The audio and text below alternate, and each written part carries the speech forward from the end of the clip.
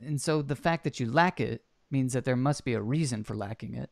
And so, I mean, Correct. I don't feel like this even actually Well, escapes a burden of I proof. actually I have an argument on that actually. On my blog, as you know, I write a blog called 3M Philosophy, and one of the blogs I actually wrote was that very thing, that even lack of belief has a burden of proof, Right. and I actually proved it using logic, using second order belief, because a second order belief is still a form of belief that requires rationality to be justified. Mm-hmm. It still requires some kind of, or I should say, justification to be rational.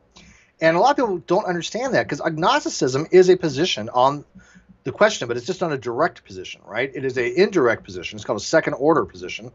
And because it's a second order belief that you think to yourself, I believe that I'm unable to answer this question, it's a type of belief. It is something that requires justification as why you were not able to come to a conclusion either way. And you're exactly right. When somebody says, I lack a belief, there's a justification there. There's a burden of proof. And in epistemology, burden of proof and burden of justification are synonymous. I've never seen any usage of them that has any kind of demarcation between one and the other. They're used interchangeably. Now, that's not the same thing in law.